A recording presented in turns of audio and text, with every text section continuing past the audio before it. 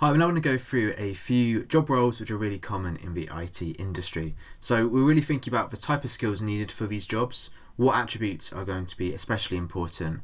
So the last video I went through loads and loads and loads of attributes. We're going to apply some here, but the ones I'm going to give are not the only ones, so please do think of your own attributes that you think are going to be relevant.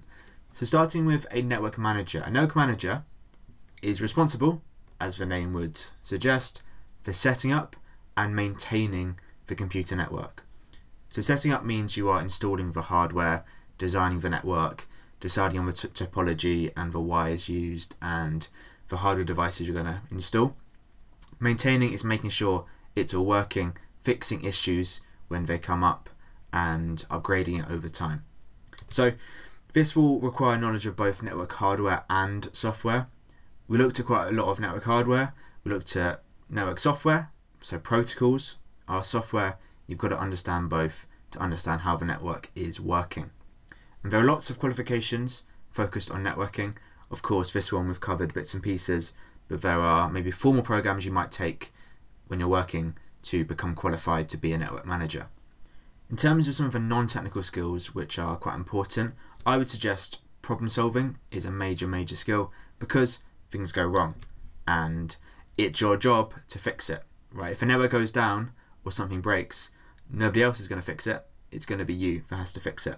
And if you're working quite a big company, quite a big organization, that can be pressuring because everyone's expecting you to work. Nowadays, if the Wi-Fi goes down or email goes down, people start panicking.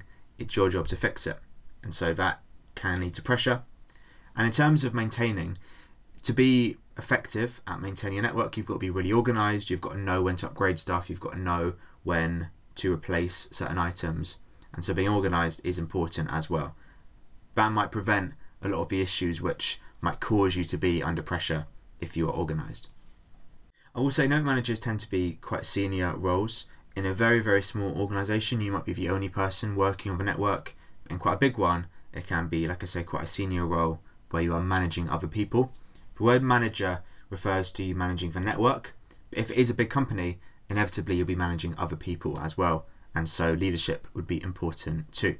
The second main role, which is really, I suppose, a slightly more broad version of a network manager, is just a IT technician.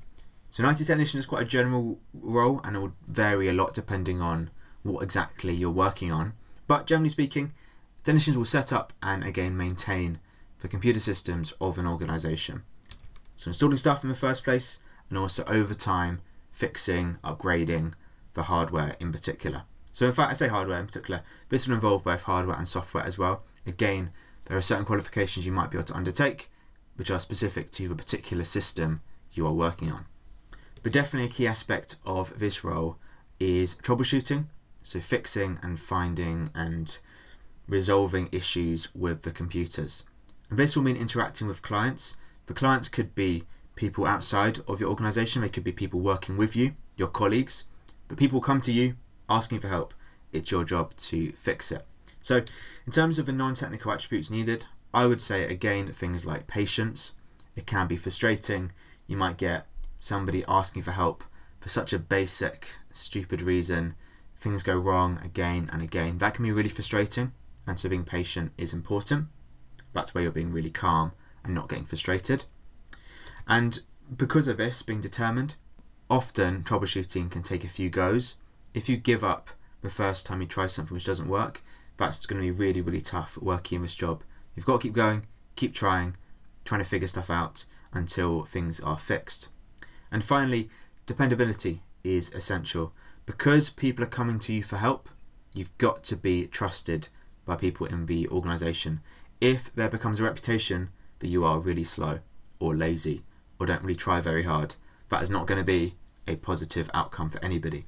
So if you're dependable, you'll be working really hard to fix these issues, being really positive and getting stuff done. Programmers are another common role in IT, specifically computer science. Programmers are writing code to develop software. So focus on software. They all know about hardware to a certain extent, but it's mostly software, whereas technicians and managers are sort of a mixture of both. So writing code on a computer screen, you've got to know a programming language like Python or Java, and there are loads more. These are not quite as detailed as learning something like English or Arabic or French. They're not full languages. You could learn it in a few days, but to get good at a language like Python or Java can take months, if not years and years of practice. So, fairly specialised. If you don't know these languages, you're not going to become a programmer straight away. So, in terms of the attributes again, which are not so technical, team working.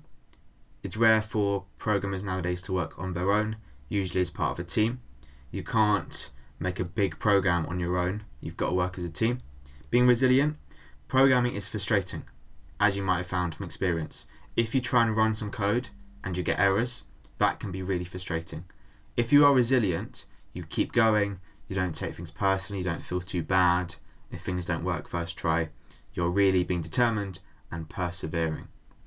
I also think in many cases being good at maths is fairly important for programming. You don't have to be a genius at maths, but having some numerical skills is important, especially understanding of things like binary and hexadecimal. Now, somewhat related to programming, we have web designers. So web designers, again, as the name would suggest, create website designs which meet client requirements. So usually, the web designer will get approached by a person or a business and be asked to make a website or design a website based on what they want. So requirements are what the client wants. You can't just make your own website, you've got to follow what they want, which is difficult because it involves some creativity, but also you might be quite restricted in what the person wants you to do. And web design can be just more artistic and more about the layout and the colouring and the images, but it may also involve coding too. If you are working on your own or on quite small projects, you might do the whole thing, designing and coding, but equally in big projects, you might only do the actual design, which is sort of your first stage. So key attributes again include things like, in this case, being creative. So trying to have different websites. Websites can be quite boring unless you think of something different. Listening skills. Because you're working with clients, you've got to listen to what they say. If you make a website which is completely different to what they wanted, that's not going to go down well. And finally, being organised. Usually there'll be a timescale involved. The company won't wait forever to have a website. They want stuff done by a certain date. And you've got to be organised to be able to do it in time. And the final role I want to cover are animators. So animators, as you'll probably know, will be someone who's an artist who is making moving images. You've got lots of images moving, so it becomes like a video. So usually again, they're working with clients. Clients will ask for a particular thing, but again, they're putting a more creative spin on what the client is asking for.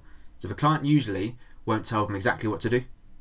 You might have to think of a slight adaptation yourself to make it a bit different. Now usually this will involve using something like graphics tablet. There'll be different animation software, so you've got to know how to use particular bits of software and also hardware like graphics tablets. Now attributes include things like being creative. Of course, if you're drawing the animations, you've got to be quite good at art.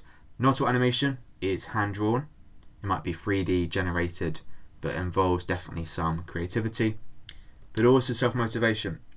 A lot of animators work on their own, and so having to get started and keep working on it requires quite a lot of inner motivation. I suspect lots of it is quite fun and enjoyable, but I suspect lots of it is not. You're doing very, very similar stuff over and over again. That requires a lot of self-motivation, I would say.